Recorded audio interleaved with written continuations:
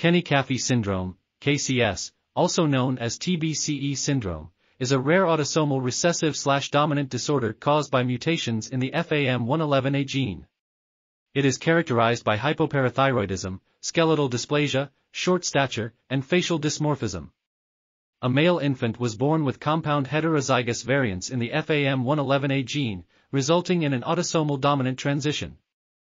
This variant was associated with hypocalcemia, which led to death within 2 days of birth.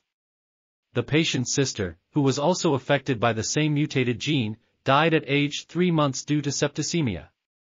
The patient's phenotype is consistent with osteocraniostenosis, OCS, a severe form of KCS type 2.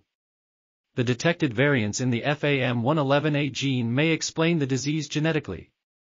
This article was authored by Erdal, Eren, Havva, Tezcan, Ünlü, Serdar, Ceylaner, and others.